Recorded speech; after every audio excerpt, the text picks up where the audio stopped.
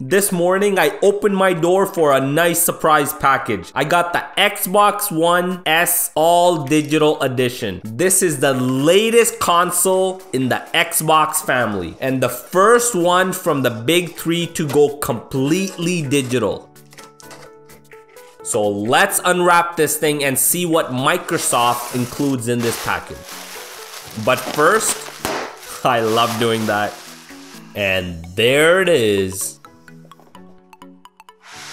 So on the box, they highlight disc-free gaming, almost as if it's, you know, a new fad. But I've been doing this on my PC for years. But I mean, like, forget PC. Even if you look at Xbox, I've been doing this since the 360 days. And you can see they threw that disc-free logo, disc-free term pretty much everywhere on the box. So it's a standard 4K gaming, 1 terabyte hard drive. Really no upgrade from the regular Xbox One S. I think the least they could have done is maybe bumped up that hard drive to 2 terabytes. One nice thing, they bundled it with 3 games. More on those later. Let's break the seal on this puppy. That disc-free sticker, it's new. Again, reminding you, hey, it's disc-free, how convenient. So as you open this up, the first thing, as with all Xboxes, we have the quick start guide. And yes, these are instructions for the all digital edition. So if you think you know the Xbox One S, you don't know nothing, boy, about the all digital edition. So make sure you read this. Next up is the accessories box. Nothing new. So in this box, we have a couple of things. First, we have the standard HDMI cable. Yes, this thing has cables until Microsoft releases an Xbox for cable-free gaming. Anyways, okay, next up is the controller. The same white one I got with my 3-year-old Xbox One S. And yup, they included 2 AA batteries. The same batteries I got with my 3-year-old Xbox.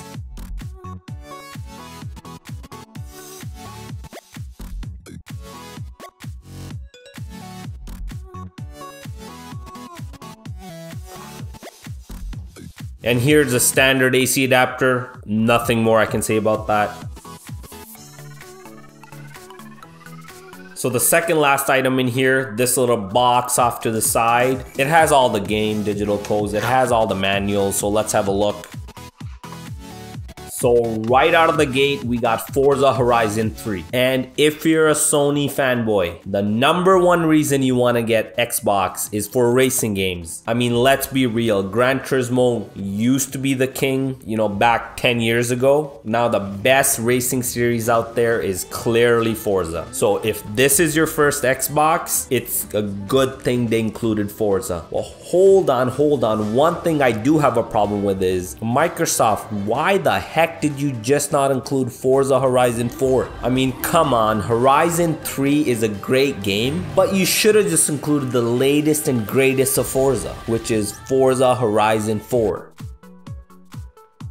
The second free game is Sea of Thieves. This is a relatively new action-adventure game. It's only about a year old. It's got great ratings, a good multiplayer, and it's an Xbox and Windows exclusive. So I definitely like that they included this, and I think everyone's gonna have a blast playing this game.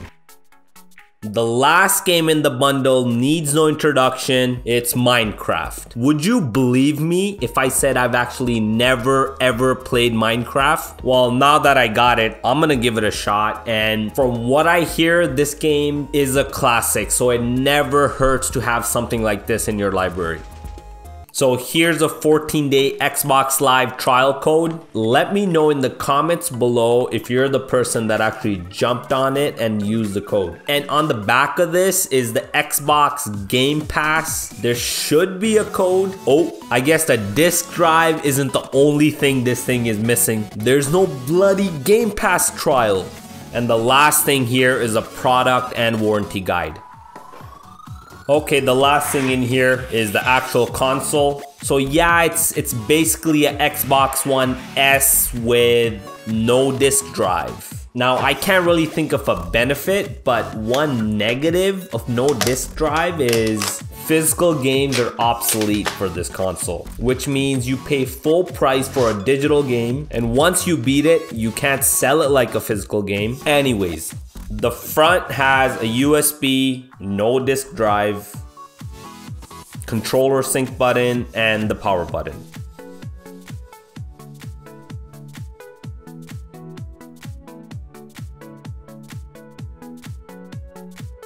The back has a power port, HDMI out, HDMI in, 2 USB ports, infrared out, optical audio, and an Ethernet port.